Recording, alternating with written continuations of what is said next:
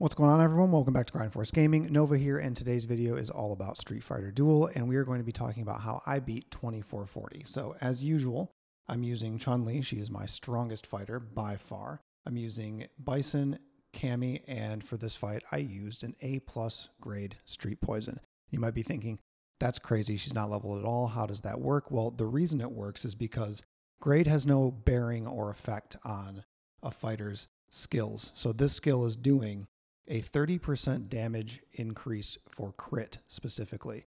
And using that in the first slot skill, I can have her in the tag. She pops in, she uses it, and she increases all of the crit damage that's being done by Chun-Li, by Cammy, by any fighter really. But in this instance, this is who I'm trying to boost right now. This is the attack that I want to see. Cammy's armor stacking is boosting damage for Chun-Li. Chun-Li does a lot of crit damage already. She's my strongest, so that's who I want to focus on.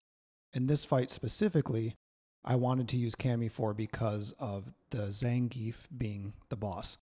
He's very strong, he has a lot of defense, he has a lot of HP, and the more damage I can deal to him, the quicker I can get him down. And my thought process is here, unless I can take him down, I'm going to have a really difficult time getting to their Elena and definitely getting to the poison here. This is a very strong team to go up against. This was a difficult matchup. It took me quite a few tries to get through it, to be honest with you. I clipped it down just to 2. That one showing basically what was always happening. And then this one where I realized maybe I need to change my X moves up a bit so I can get some healing involved. That will give me a little bit more longevity. Hopefully I can keep my Cammy alive to keep getting those armor stacks going on. And this fight ended up being the one where I got the win. And you'll see it was quite close. Like, even still, it is pretty difficult, and it's a boss node. They're always going to be a lot more tough than the rest of the levels. But it's just difficult sometimes to get through that front line. And when you're then getting through the boss being Zangief, and now you have to deal with M. Bison, it's just difficult. This gets down to, I think, 2 seconds is when I ended up eliminating M. Bison. It's just crazy how difficult he can be to get down sometimes, and how even though you are clearly doing what is considered the stronger matchup, it can still just come down to the very end. It gets dragged out just based on RNG sometimes. So as you can see here, my Chun-Li is very strong. I put basically everything that I had into her from the start, so that's why her gear looks so good. That's why it's so leveled right now.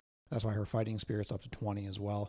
She was my primary focus. I saw a lot of value in her because she's doing a lot of AoE, and she has the ability to work off of armor break, which is just incredible. Dulcim is looking good for me right now. I use him a lot. He's got really great AoE also. Elena's my healer. She's the best healer in the game.